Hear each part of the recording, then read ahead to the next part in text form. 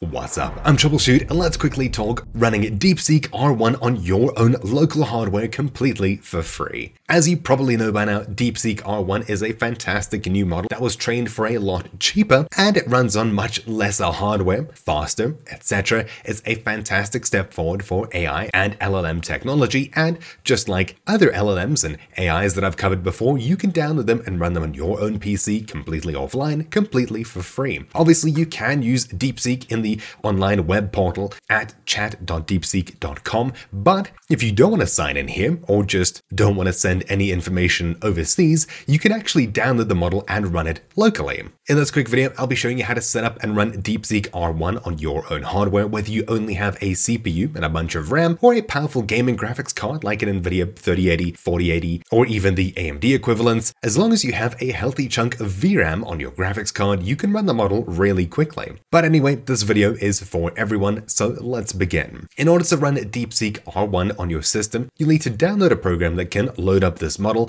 and actually use it. Ollama is essentially a program that allows you to load the model and either chat with it directly or connect to it using other programs. We'll get there in just a moment. For now, we'll need to actually download and install Ollama. You'll find a link to this page down below. Simply choose Download, then select Windows, Mac, or Linux, and download for whatever OS it is. Simply open this roughly 800 meg file once it's done. So there we go, it popped up. I'll choose Install, wait for it to unpack, and once it has, you'll see a pop-up on the bottom side of your screen saying Ollama is running. On Mac, you'll see the Ollama logo pop up in the top right on your, I think it's a status bar, but essentially you can pull up your start menu, expand the hidden icons here, and you should be able to see the Ollama icon right over here. Right-clicking it allows you to quit it and view logs if anything goes wrong. Here's the logs here. And now that we've got Ollama installed, we need to actually download the Deepseek R1 model. So heading across to this other page linked down below, you'll find, scrolling down, the model download commands right over here. We have Deepseek R1 1.5b, 7b, 8b, 14, 32, and 70. These are all distilled versions of the model, which essentially run on lower RAM and VRAM systems. Now, as long as your system has enough combined VRAM and RAM, you can run pretty much most models here. However, if you're looking for speed and you have a powerful graphics card, there's a couple of things to think about. If you have around,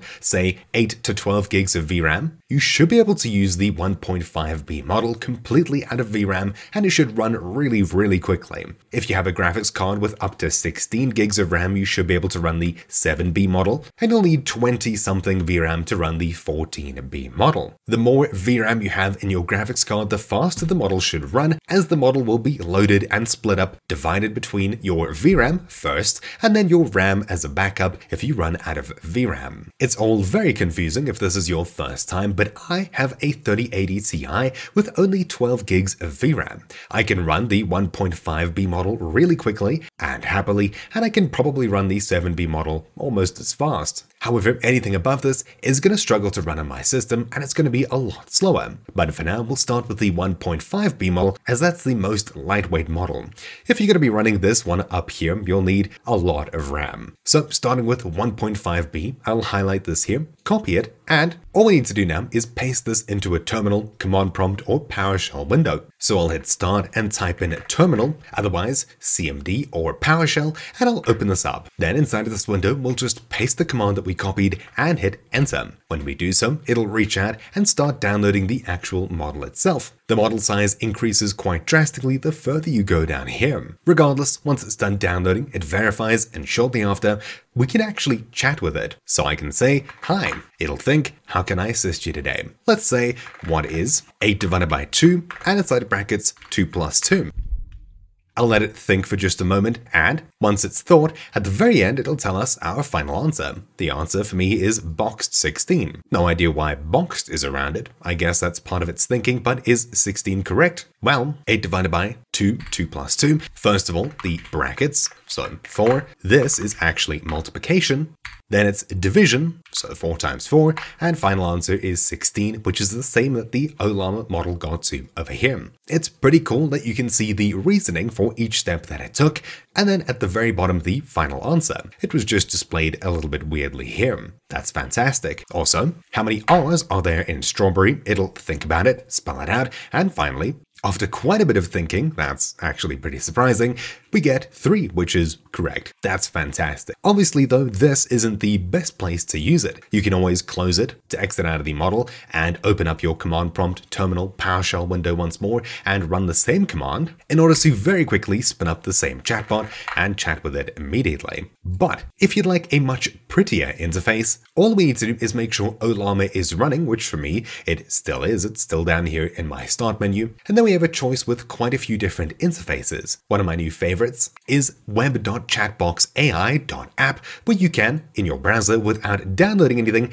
connect to this local model and chat with it straight away. If you don't want to use the internet at all, download the UI by heading just to chatboxai.app and downloading it here. But there's thousands of different graphic user interfaces that you can use with Ollama or even run the model out of completely. In the web interface, the first time you open it, you'll get a pop-up that looks like this. Simply choose Use My Own API key here, then make sure you choose Ollama API. There's a couple of different things like LM Studio is a really nice alternate, but we're using this one here. We'll choose this, and now all we need to do is click this little tutorial over here, which shows you how to open Ollama so we can use it with something like this. By default, it'll only run in that terminal window. Clicking this takes us to this quick help page, and it runs through Mac, Windows, and at the very bottom, Linux. All we need to do is set these 2 options somewhere. So for Windows, we'll need to exit Ollama. So I'll pull up my start menu, expand my shortcuts, right click and exit Ollama. Then we'll hit start and search for environment variables. So we'll hit start, search for it, and open edit the system environment variables. Inside of this new window that pops up, we'll go to environment variables down here. Then at the very top, we'll click new over here. Variable name will be Ollama host, as seen here. So we'll copy this, paste it in, and the value will be 4 zeros with full stops between them. So pasting that in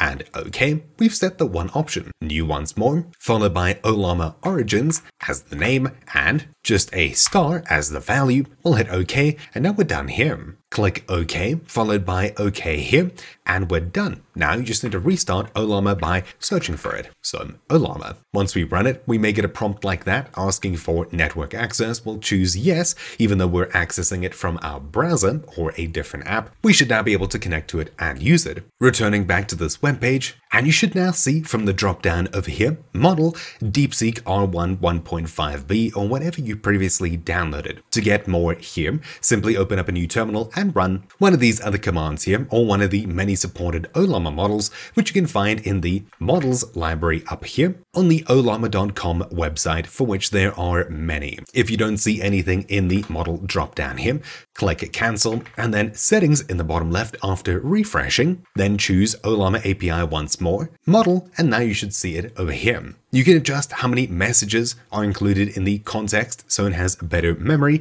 and the temperature or how creative it is over here, but for me, I'll leave this as default. Under display, you can customize how the app looks, chat, you can enable things like spell check, markdown, etc., change its icon and picture, and in the advanced tab, you can do some fancy things here with hotkeys, backing up of options, and things like that. So we'll save, and now in the just chat window or new chat over here, very similar to ChatGPT's chat system where you can check previous chats, I can now type in the bottom down here. So hi. Simply by doing that, Ollama starts thinking over here, as you can see, and it responds over here. You can click the blue to hide or truncate all of the thinking and bring it back. Pretty cool. This, of course, uses the model on our system, and you can double check this by simply just typing in something and checking your task manager, where you should see the Ollama server is using some memory, and of course, when it's actually thinking, assuming it's running off your graphics card, you'll see some VRAM usage here, etc. So we can give it the same problem, so let's do that. It'll solve it with similar thinking, it'll spit out a response,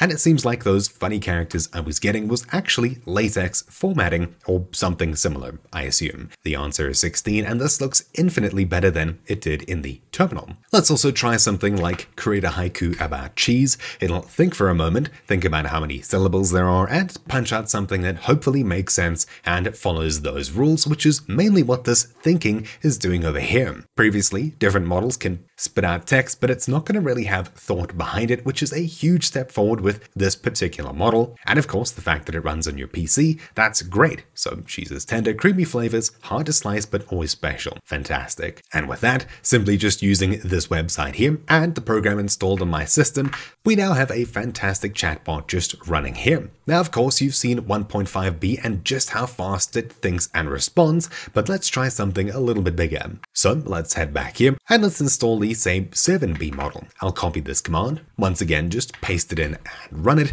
It'll download a much bigger model this time, so 4.7 gigs. We'll wait for this to finish and check back with the Chatbox website. So there we go. It's done downloading. Let's send it a message, and this time you should see it responds, but it should be a little bit slower. It's still really quick, which is fantastic. So I'm pretty sure this loaded up happily into my VRAM. Checking task manager. Yeah, my VRAM is almost full, not quite, but there you go. So that's great. This is happily running on 12 gigs of VRAM. I think the 8B model here would just be a little bit too much to run here. Heading back to the Chatbox website, let's head to settings. Then from the drop down here, you should now see 7B. Let's select that, save, and now we can continue in this chat or open up a new chat. Bam, there we go. So once again, same problem, and it'll think about it this time quite a bit slower, as you can see, but we should eventually get to the same answer.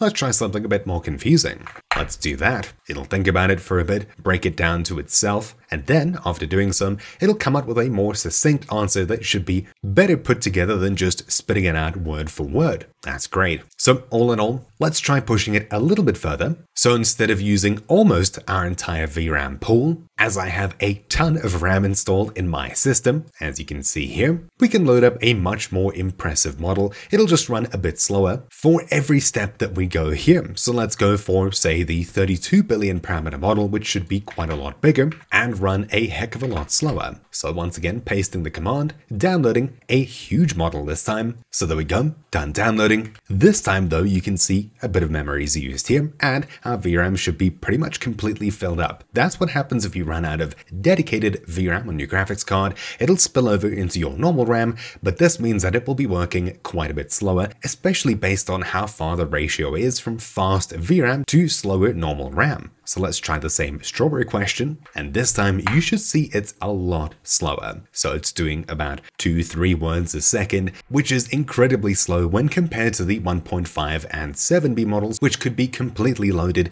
into VRAM on my system. Now, of course, if you have a crazy powerful graphics card and you can load all 24-ish gigs of the 32B model into your VRAM, then hey, it's going to be pretty much just as fast as the smaller models. But for people with lesser PCs, we can only run so much unless you're happy with slower performance. So I'll give this some time to think about it, and we should eventually come to a similar answer in the very end. Usually, the bigger the model size is, the more information it's able to pull from, and the better, more high-quality answers you'll be getting. Of course, the most high-quality answers will be in the full 671 billion parameter model, but that, of course, rivals ChatGPT in size, and you'll need some really, really powerful and super expensive hardware in order to run it. But there we go, it's finished, and we finally got 3 as an answer, which is, of course, correct. Once again, back on the website, settings, models, 32B, save, and now we can ask it questions here, such as, what is the longest English word? Let's let it think for a moment,